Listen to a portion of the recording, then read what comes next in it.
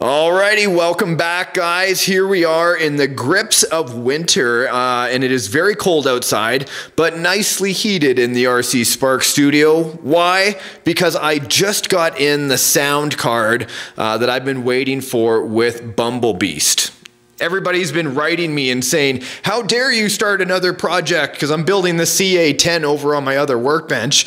And, you know, saying you haven't even finished Bumblebee yet. And so that's what I've been waiting on. It was just a slow boat across the ocean to get the sound unit in from Cross RC. Now, I don't actually have a speaker that actually fits in this box, which sounds kind of redundant. What am I here to do for you today? Well, regardless, even though I was able to find a perfect speaker to fit in this, it is still in transit after all this time.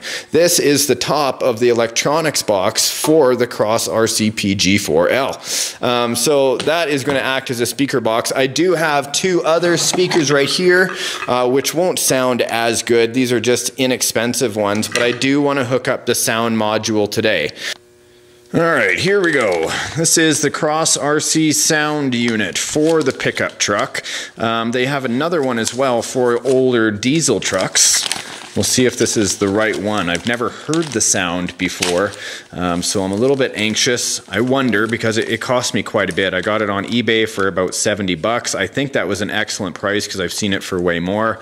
But yeah, let's see. At least on the back, might as well take it out of the bag. It looks like it's pretty well labeled, and it comes with the almighty instruction page. Thank you for including this.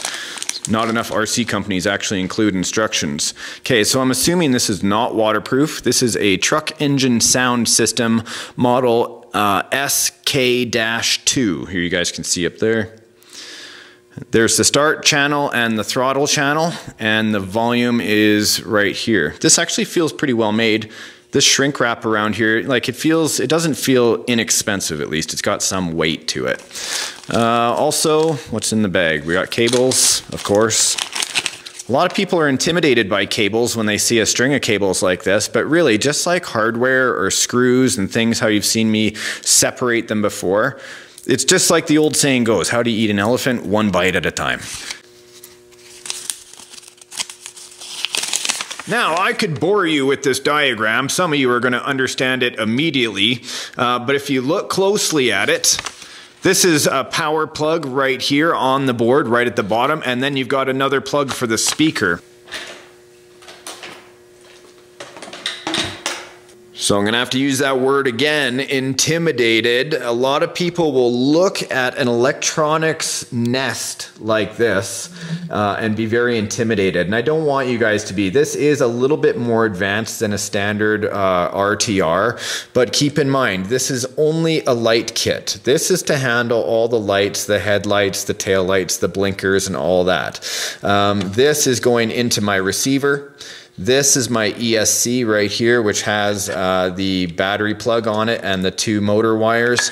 And normally this wouldn't be here. This is for those strip LEDs, and this is a light controller for a remote control I have and showed in the last video. So yeah, this whole thing, for me to say, if there's anything to say to you guys, is just try to keep your wires neat. A lot of people can use wire loom. I find that the leads can be so long on some of this that the loom isn't adequate enough unless it's a giant, and then you still got all that mess in here.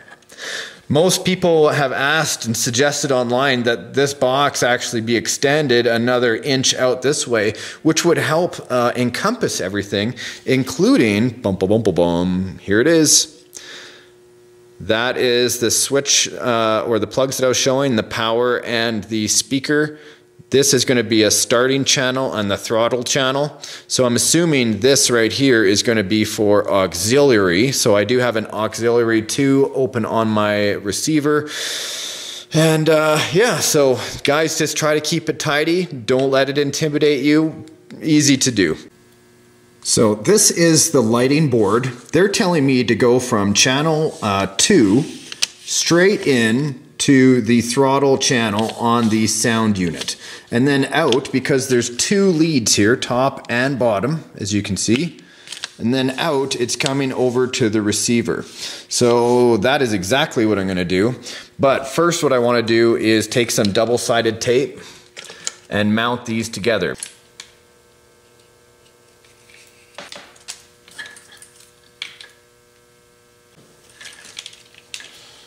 Going to add a small zip tie just to keep it nice and secure, because I know when I go outside in the cold, sometimes double-sided tape doesn't want to have the adhesion it does when it's warmer. But I don't want to crush anything, so I'm kind of just molding the plastic of the zip tie around, but not over tightening. Okay, so my soldering iron is getting nice and warm. These two speakers I've basically put together. I'm going to solder them together. This looks like a crazy mess of wires right now. I know it does, but really it's not that bad. I've moved ahead, and what I've done is I've made sure that the signal wire is proper on each. Because on the sound card there are dual inputs here, I can't tell which one is in and which one is out. And unfortunately, I cannot read that. So I'm gonna have to, just trial and error here a little bit. Joining the two speaker wires together. Okay, I already put the heat shrink on there. I've let it cool off because I don't want these joints to be too hot when I put the heat shrink on, or else it won't get in place before it cinches down. Now, there are a lot of versions and theories out there, but of course in my shop I just have a lighter. You can use a heat gun or a lighter, but just simply problem solved. Okay, I'm just going to attach the power leads to the ESC. Get the flux, the solder out of the way. So I'm still going to have to set up my radio for a switch so I can start this engine, I think. Got the whole truck up on jack stands right now, just so I don't have any wheels touching the ground in case there is some sort of electronic issue, which is very possible when you look at a nest of wires like this. But regardless, I'm going to take my 3S LiPo. I did attach the wires up top to the ESC posts for this direct voltage for 11.1 volts. And let's see how it sounds. See if I can even get it started. This one goes into that one. Is it a 2-position switch? Oh, duh. I wasn't doing it right.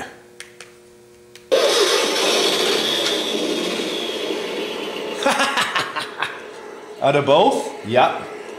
And there is a volume. Oh, it just shut off.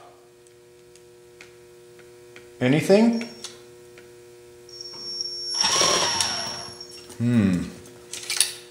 All right, I know I'm about to lose half of the viewers right here, but for those that are here because they really need to figure out how to wire this up, this is the important part for you. Okay, so I did take the power wires of the sound card and put it on the power posts of my ESC. They could have gone directly to the LiPo battery wire if that's what I chose. Now, the ESC wire actually goes into the lighting kit in channel 2. I believe it is on the bottom port. You can see my thumb is kind of touching it there, the bottom port.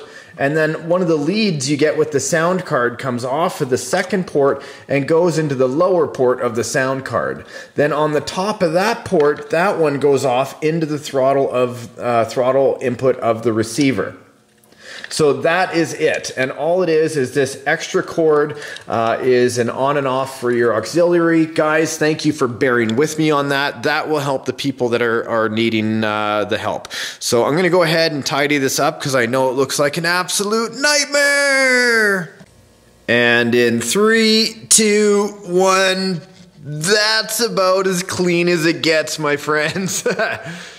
Look at that, I'm even hiding some because over here there's a bundle of wires that'll basically go on top, but I've mounted the speakers one in front of the other, so there's one right there.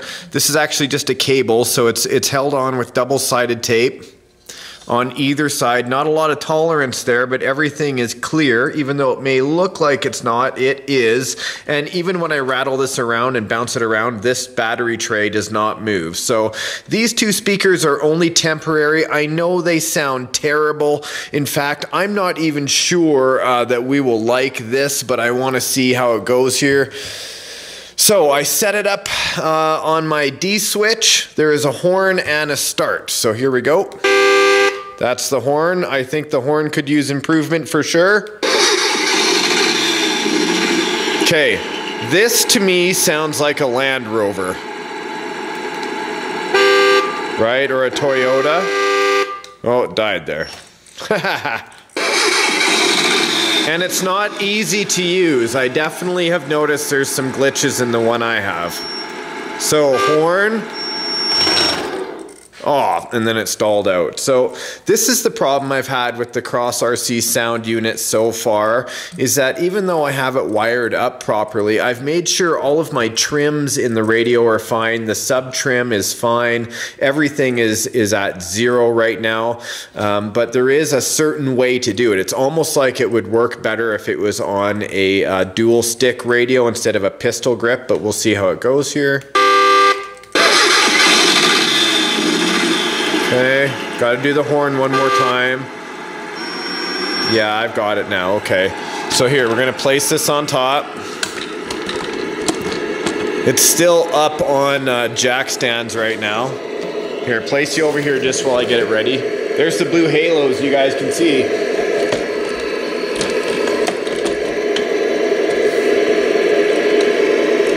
Everything is fitting there. And it still has 2 screws that are supposed to go in the side to help these running boards get cinched up against the body.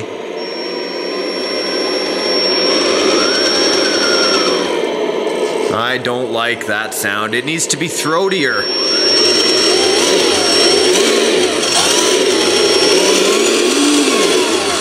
I don't know. I don't know. Look at this. This is bothering me. My OCD in me. The bead did not sit evenly and looks like it's wobbling. You see how it's uneven? I'm pointing out all the negatives, but I gotta tell you, this thing is pretty awesome overall. Gotta fix that bead. Let's go to the other side. Is it more inspiring over here? Yes.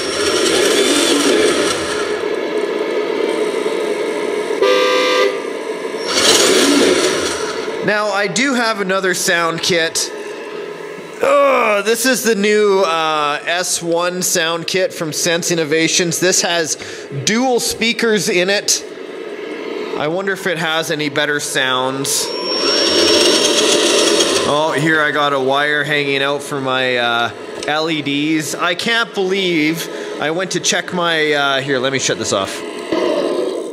I can't believe I went to check and turn on my LEDs for you on the inside cab, but unfortunately the battery to the remote is dead. I left it for such a long time I couldn't, I didn't have enough battery power to turn on the inside light for you, but regardless, at least we got the sound kit installed.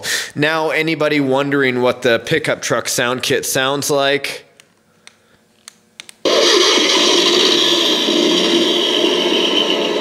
This would sound amazing in a Land Rover. Oh, it's because I didn't do the horn first.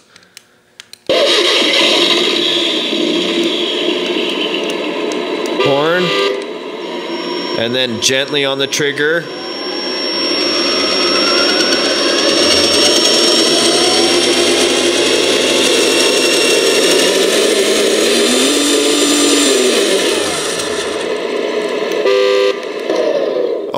Okay, that was growing on me a little bit. If I had a better speaker and it was way more throatier, it could sound good, but for a V10, I may have to move over to the Sense Innovations one, only because it is like currently, from what I found, the best, but I'll keep my mind open, look for other things. Guys, thank you so much for joining me today. Hopefully you guys enjoyed the video. I'm supposed to tell you to like, click, comment, subscribe, so there, I just did it, of course, but I figured if you wanted to come back and see more, you'd do it on your own anyway.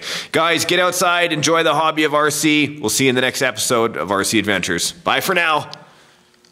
Loving those halo lights.